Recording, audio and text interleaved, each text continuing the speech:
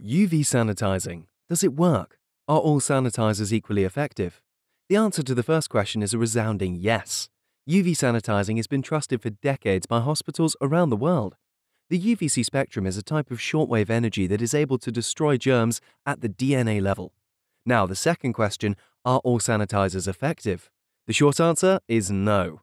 To help you understand the differences, we'll spend some time under the hood. And later we'll do some comparison tests and reveal the results. The main objective of any UVC sanitizer is to deliver enough UVC energy to as many parts of the object as possible. One way to measure that energy is with professionally calibrated UV light meters. Position the sensor where the object will be and detect how much energy is being received at that location. As you can see, the POWER UVC Pro delivers over 400 microwatts of UVC energy to the object in all locations. A second, more accessible way to measure the UVC dosage is with these amazing new UVC dosimeter cards developed by Intellego Labs. These mighty little dots are even trusted by industrial-grade hospital sanitizing companies because they can help determine how much UVC energy is being delivered to the object. They start yellow, then will change color depending on how much UV energy is absorbed. A dose of 25 millijoules is known to effectively kill many of the common pathogens.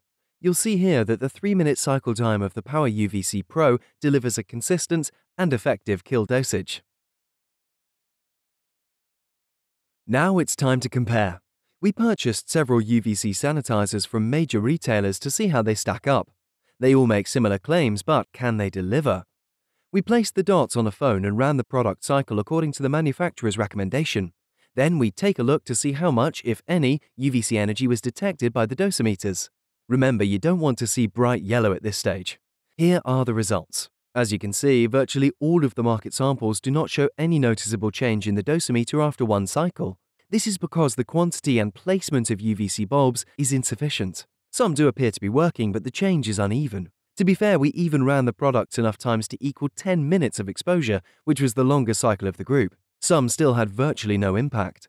iHome products have also undergone actual independent lab tests to prove sanitization of various pathogens on objects like phones, watches, and other surfaces. We look forward to more testing and more videos in the future. For now, we hope you feel a bit more informed.